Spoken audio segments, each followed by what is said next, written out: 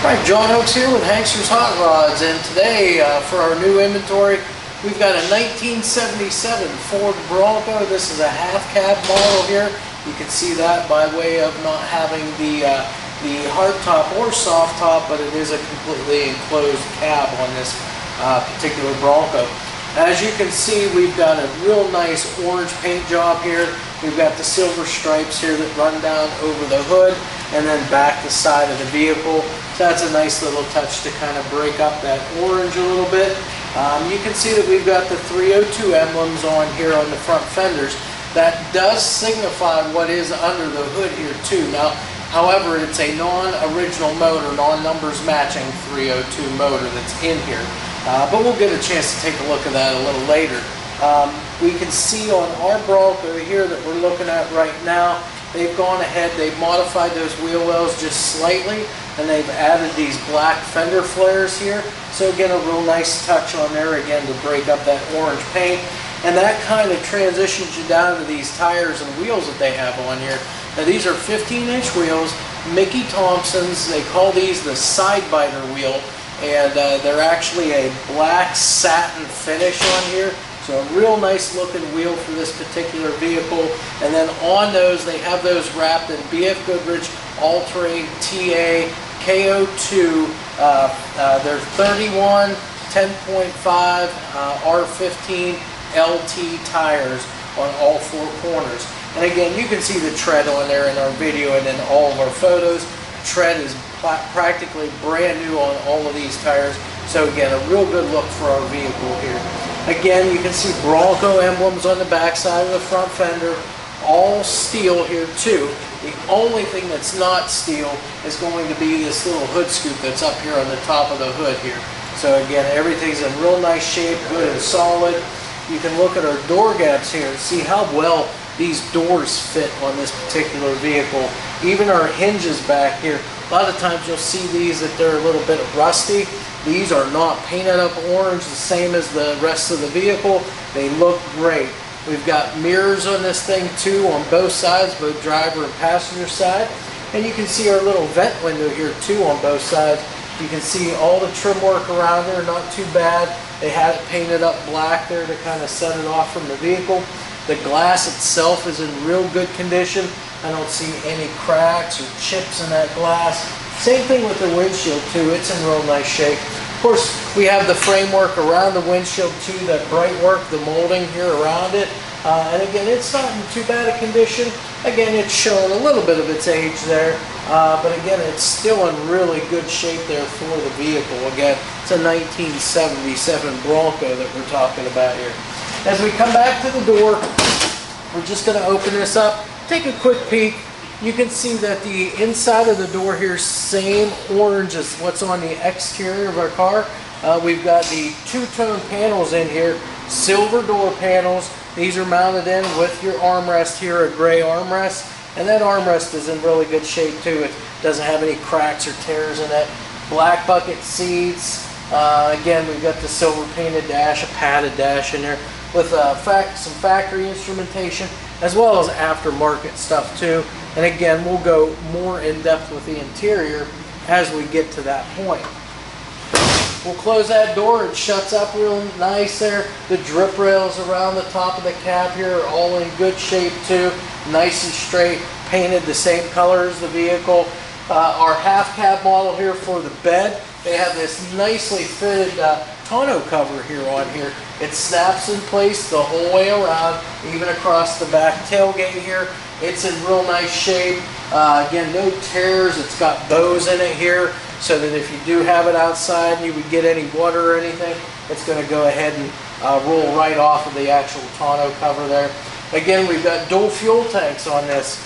We'll see that from the underside as well, but you got the dual fuel necks here. Again, front tank, rear tank.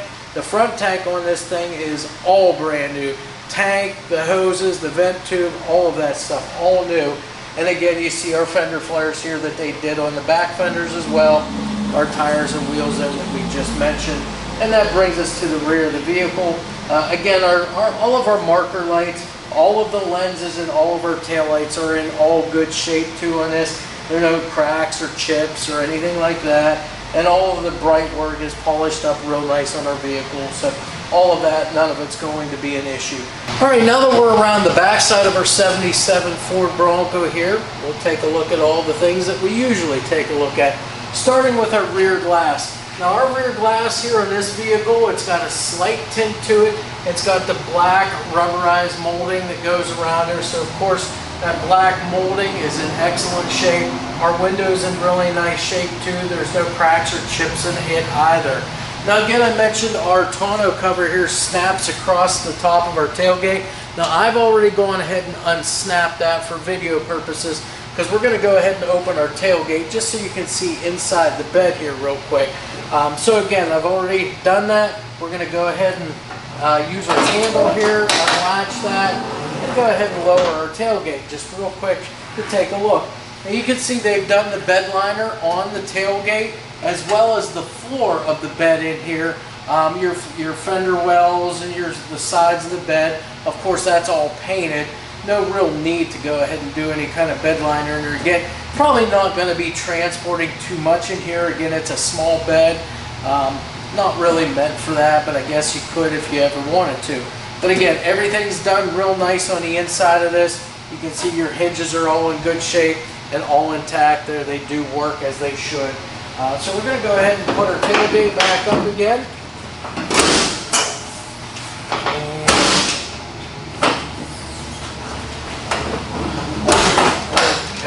Sorry about that. Just had to make sure our tonneau cover wasn't in between there. So again, all steel tailgate here, no problems whatsoever, no areas of rust to be concerned with back here either. Of course, your latch does work there. Your taillights, the lenses are in good shape. The bright work around your taillights, those are polished up real nice. Got the correct mounting screws in there too. Now the other change that they've done on this is they've changed out the stock bumper. They've gone ahead and added this custom one that somebody built for it. Again, it's bolted on. It's a good heavy duty bumper here, welded up real nice. You can see they've got the provisions here that if you wanted to put, say, like toe shackles on it or anything like that, you could go ahead and do that. You see your trailer hitch receiver right here too. That's welded into the bumper. Real nice job with that. And you can see our exhaust here where it comes up. You've got those nice chrome tips here, the slash cut exhaust tips, to give it a decent look out the rear of the vehicle. Alright, now standing here at the back corner on the passenger side here, I'm going to go ahead and look up this side of our vehicle. I did the same thing on the other side, just didn't mention it on the video. But again, looking down the sides of this vehicle, everything is nice and straight, all in line with everything else. So your rear quarter panels to the door to the front fender are all lined up very nicely. Your elevations, there's no deviation whatsoever between your door, fender, and quarter panel on this vehicle. Metal's nice and straight. Our stripes here that I mentioned before, these are all painted on and then probably cleared over top. So again, they've done a real nice job of keeping those lines nice and straight and crisp on the paint job on this vehicle. Again, our side marker lights, the bezels and everything are all in great shape on this. Wheels and tires are in good shape too, as we mentioned.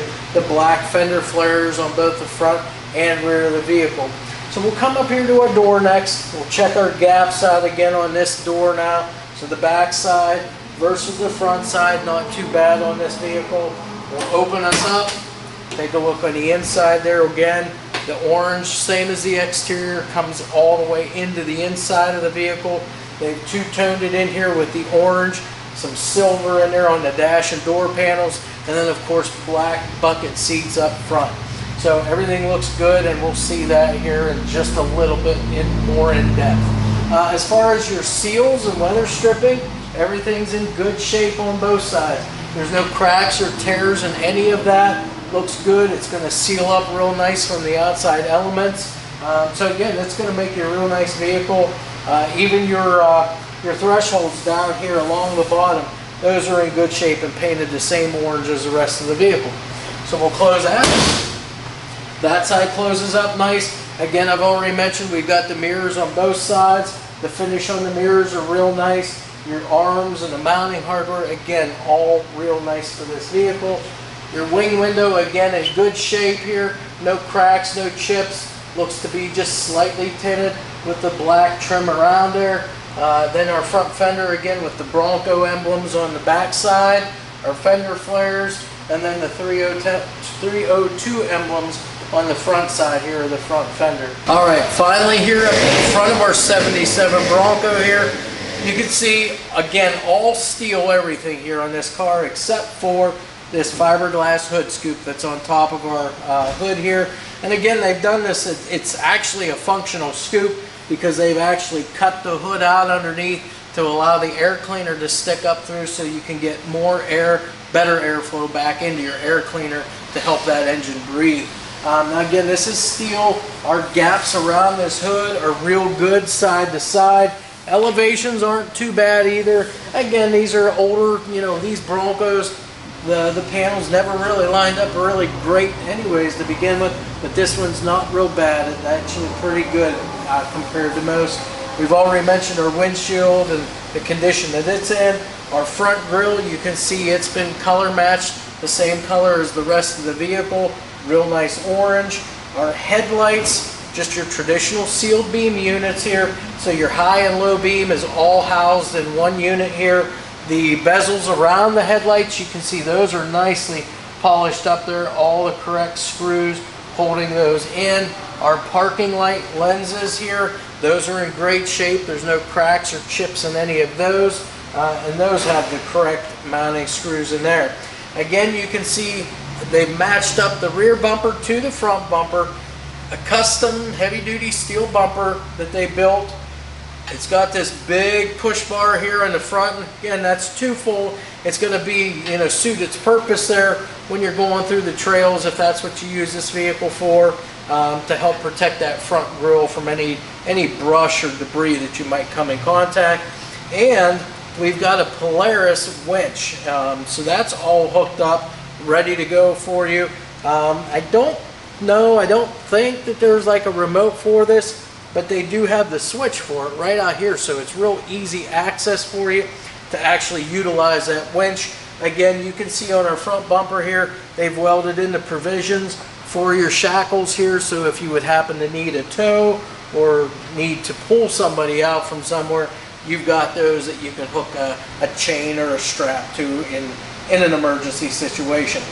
So what we're going to do next is we're going to go ahead and open our hood up, and we'll do that right now.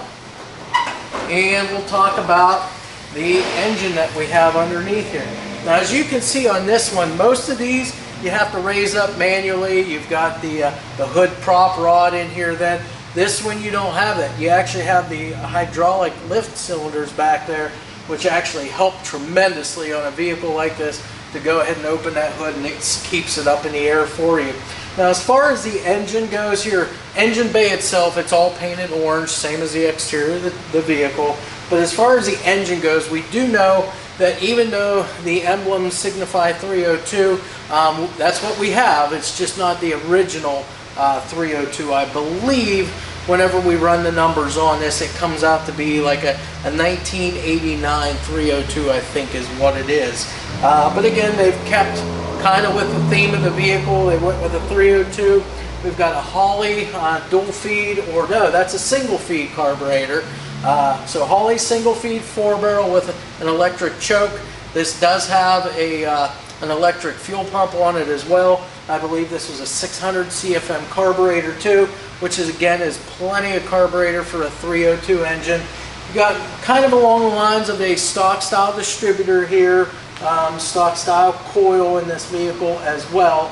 Now they did go ahead, it looks like they've got some updated plug wires in here, and these are probably a 7mm wire, but again they're upgraded wires, they're not stock, so they're going to help deliver a little better spark to the engine. We've got cast aluminum valve covers, we've got an aluminum intake on this thing too, chrome air cleaner. Now this vehicle here's got power brakes on it. Also, it is a power steering vehicle too, so it's going to drive, brake, and all that stuff very easily and effortlessly. Stock style radiator in here, and it looks like we've got a, just trying to look here, probably a 6 or a 7 blade flex fan in there. So again, the flex fans are really good because again, they're going to provide the cooling you need when you're driving at low RPM. Whenever you speed up, those fan blades are going to go ahead and flatten out a little bit and cut down on your resistance there, so that your water pump is a lot more efficient too. Other than that, looks like we've got a fairly new battery in here, probably brand new because we usually go through and check all that stuff, and it looks brand new in here. We got the battery disconnect in there too. So really that's about it, other than long tube headers. What we have behind this engine then is an automatic transmission. It's the C4. Again, according to the VIN plate, after we decode everything, this originally would have come with a C4 transmission in it. The rear ends are both limited slip differentials, 9-inch Ford on the back with a 2.50 gear ratio according to the VIN plate as well. So everything looks good here that we've gone over thus far. All right, now that we're inside of our 77 Bronco half cab, not a whole lot to go through as far as interior goes on one of these, but you can see we've got the two-tone, or I guess you could call it maybe a three-tone interior. So you've got the orange on the door panels along with the silver inserts there in the middle of the doors. You can also see the gray armrests there that kind of match up with the silver. And again, the armrests aren't in bad shape. There's no splits or cracks or tears in them. You can see a little bit of just average wear and tear on them, but nothing out of the ordinary there. As we continue on into the dash here, you can see that silver's on the dash. This is a padded dash, and it is the factory dash. And the pad on top is in great shape. There's no cracks or tears in that either. As far as the steering wheel and steering column, these are stock units here. And this looks to be like an older, like wood grain wheel. It's got you know, the original wear and tear on it, and it actually looks really cool.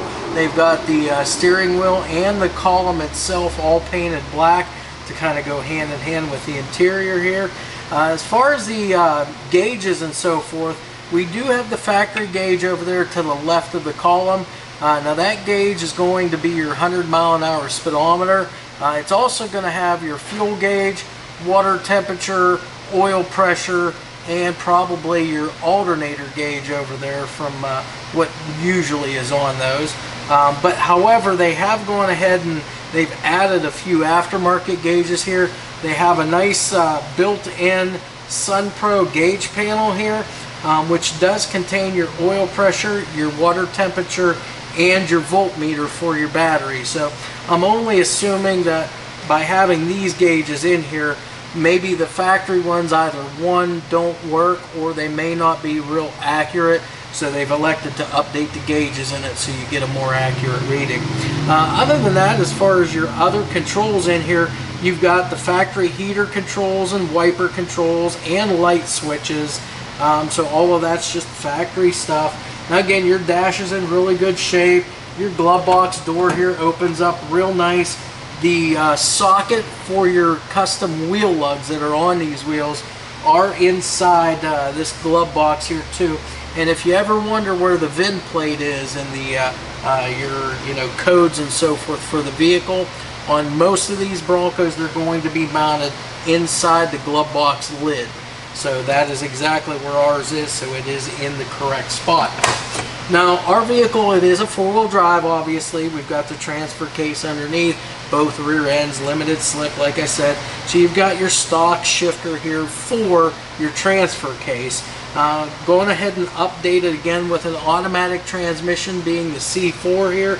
We've got a B&M shifter in here on the floor. So again, that's going to work real good with that C4 transmission. As far as the carpeting goes, though, carpeting looks pretty good. Just average wear and tear, but I don't see any holes, rips, or tears. So again, it's in good condition. Bucket seats here in the front, and those are in great shape. The upholstery on those, I would assume it's all vinyl, but it's in really good shape. There's no rips or tears in any of that. Front seat belts on here too. As far as your headliner goes, it's all metal, but it's all painted the same orange as the rest of your vehicle, outside and in. And then the one thing that I'm not 100% sure of what they all are, there is a little panel right underneath the dash that's got a couple toggle switches on. One I do know for certain is the fuel pump, so you can shut the fuel pump on and off manually. If you leave it in the on position though, it comes on with the key.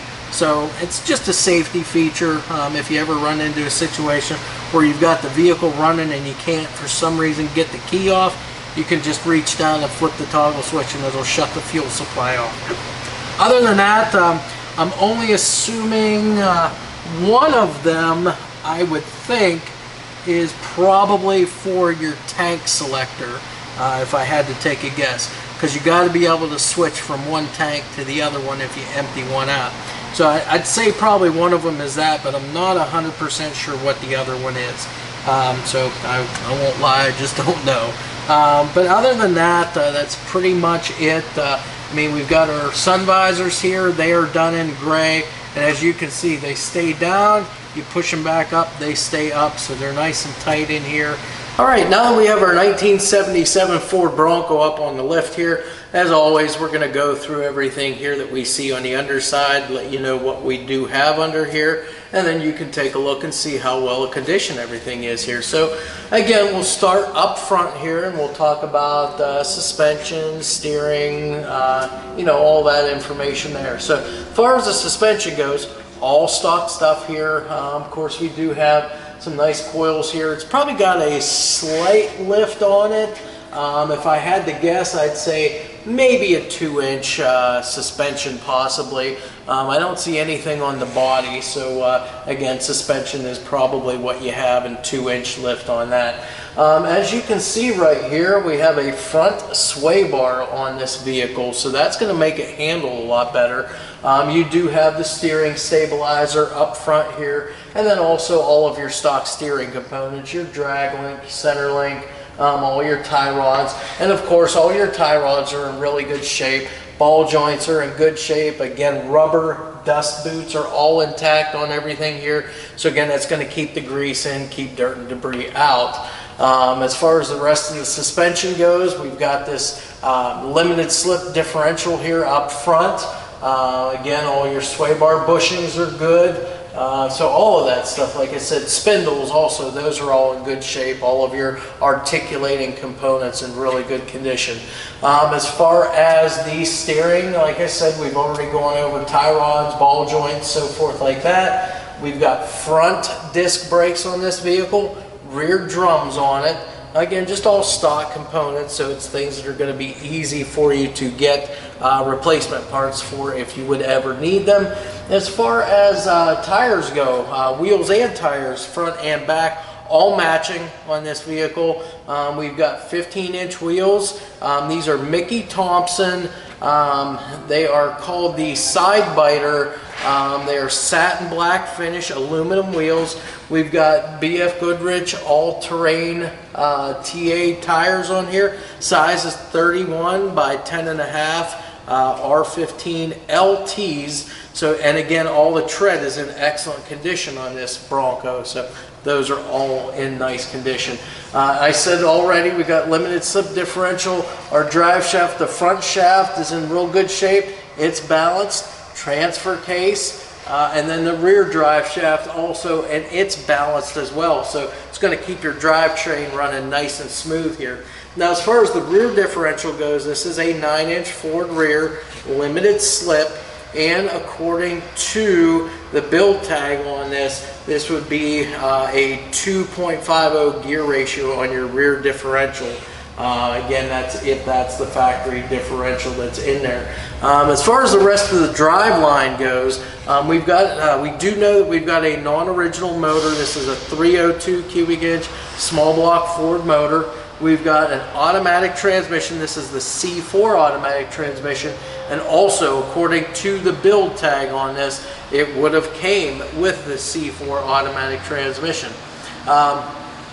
Again, your transfer case, your transmission, even the motor here, things I do when I'm underneath here is I look for any leaks too, and I don't see anything there. Everything looks real dry around the pans, around any of the lines, and also the transfer case and you know, your differentials. Like I said, everything like that is all dry. As far as exhaust system, we've got long tube headers on this, dual exhaust. We've got dual turbo style mufflers, and then of course tailpipes that exit out the rear of the vehicle with a set of slash cut chrome exhaust tips on there as well. And then as far as our floors go, as I look up at the floors, they look really good on this particular vehicle. All stock floor pans, you know, the factory stamped floors. You can see all the lines. All of the bracing is all intact on this. We even got the e-brake. It's all hooked up. So you've got your front cables, intermediates, rear cables, and all linkages in between that make that work. Those are in there.